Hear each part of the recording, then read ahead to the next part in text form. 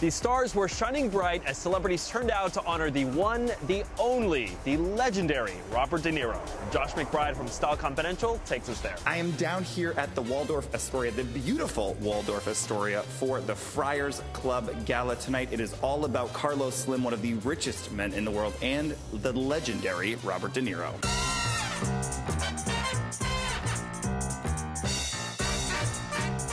I'm the MC, I'm the dean of the club, and we're honored to do this, and it's going to be a great evening, great entertainment, and honoring two great people. You're here tonight and you're singing, and you're not telling us which song you're singing. Oh, I'll tell them. You can tell. It's Every Breath You Take. Is that really it?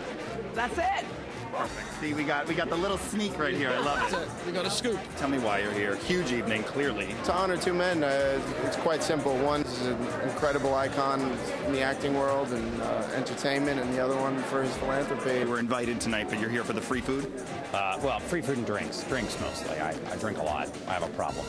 Tell me what your favorite Robert De Niro movie is. He's the man of the night. You talking to me?